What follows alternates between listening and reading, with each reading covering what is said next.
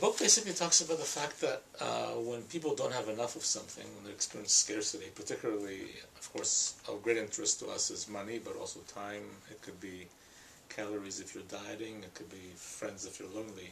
When people don't have enough of something, it captures an enormous amount of their attention, of their mental bandwidth. Here, in some sense, one of the real findings is just the impact that these small distractions have on how much mind we have left for other things. You spend most of your time fighting moment-to-moment fires.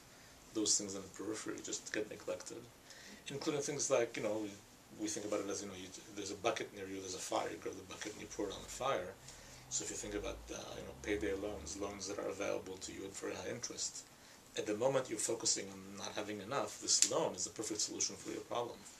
The long-term, I mean, 2-week down the road implications might not be foremost on your mind. The other that's kind of interesting is this notion that scarcity manifests itself in different forms. So the idea that, the busy, in some sense, in many ways exhibit a psychology quite similar to the poor in money, as well as, the doubters and the lonely and others. Here it's kind of, designing the cockpit of life. How do you design everyday functioning for people who are overwhelmed?